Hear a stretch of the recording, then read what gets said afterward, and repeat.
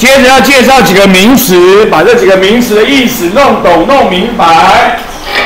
第一个名词叫做原子序，原子序就是原子排队的秩序，在哪里排队？在周期表排队，在周期表排队。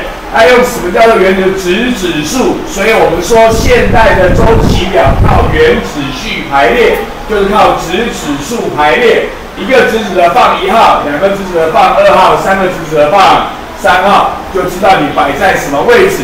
如果你摆在周期表的相同位置，我就视为你叫做相同的元素，就代表你叫做相同的原子。OK， 所以原子序就是原子排队的秩序，就是在周期表排队的秩序，排在哪里放在哪里，就是质子数。原子序相同，就是质子数相同，就在周期表摆在一样的位置，就被视为一样的元素，就被视为一样的原子，就会有一样的元素符号。好，我们说，所以旧课本告诉你，质子数决定原子的化学性质，因为我们讲过周期表跟化学性质有关系，对不对？然后它为什么周期性的出现？但是我们讲过了，这是错的。真正决定的是什么？电子数或者是电子组态。不过我们国中生就糊弄就好了，反正正常情况下，质子数跟电子数是一样的，就是数目是一样多的，这就这样说。但是你要明白，真正决定的是电子数或者是电子组态。OK， 我们前面提过了。好，考试这样考了，质子数决定化学性质这样考就对了，反正因为作文这样写。然后呢，质量数，他讲过了，原子的质量几乎全部都在原子核。我又把质子跟中子的质量当作一样，所以如果我有一个质子，你有2个质子、2个中子，那你就有4个，我是1个，表示你的质量是我的4倍嘛。所以质子数加中子数的大小就可以代表它的质量的大小。我如果这个比你大，就表示我质量比你大；如果我这个是你的3倍，就表示我质量是你的3倍。所以我们把质子数加中子数称为质量数，它代表我们原子的质量大小。对国中生而言，它就会是我们以后要教的原子量，就是我们以后教的原子量啊。细节是不太一样，不过我们就先不管它。就是我们未来要教的原子量，就是所谓的质量数，有质量数 ，OK？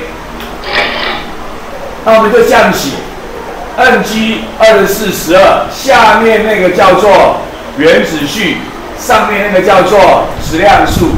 然后我这样子写完以后，我就可以问你啦，这里面有几个质子，几个中子，几个电子？如果再加一个2正。再问一次，有几个质子、几个中子、几个电子？所以要晓得，我下面左下角这个叫做原子序质子数，左上角这个叫做质量数质子数加上中子数，了解这个写法。同位素就是相同位置的元素，同位素相同位置的元素在哪里位置相同？周期表位置相同，周期表靠谁排？靠原子序排、质子数排，所以我们摆在周期表的一样的地方，就表示我的原子序、质子数一样。那还有怎么样不一样？中子不一样，所以同位素就是说法1，质子数相同，中子数不同；说法2，原子序相同，质量数不同。然后我们就摆在周期表的一样的地方，我们就视为一样的元素，有一样的元素符号，当做是一样的原子。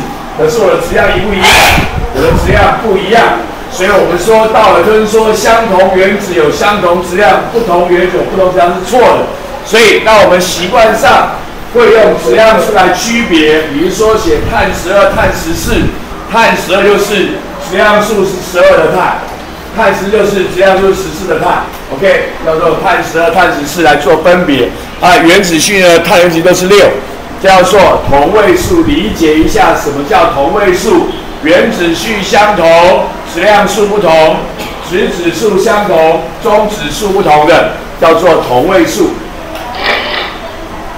我们的道尔顿的原子说虽然很多都不对，但是可以解释定比定律、倍比定律跟质量守恒定律。因为化合物的组成元素是固定的，一定是2个氢加1个氧，所以它当然的质量都是固定的。因为每个氢的质量都一样，每个氧的质量都一样，所以叫做定比定律。我们的质量比是一个定值。倍比定律因为它不能够分割，所以呢，一定都是整数的，对不对？整颗的，所以它当然就是会有一个简单整数比。甲固定，乙就会成为简单整数比；乙固定，甲就会成为简单整数比。因为甲跟乙都是一颗一颗、整颗的在作用，所以一都是整数，所以可以解释我们的倍比定律因为我只是重新排列组合，本来是3A 跟2B， 拉来之后还是3A 跟2B， 所以质量当然怎样？质量当然会一样，所以可以解释质量守恒定律。所以我们的原子说可以解释定比，可以解释倍比，这很正常嘛。它是根据定比跟倍比得到原子说的嘛。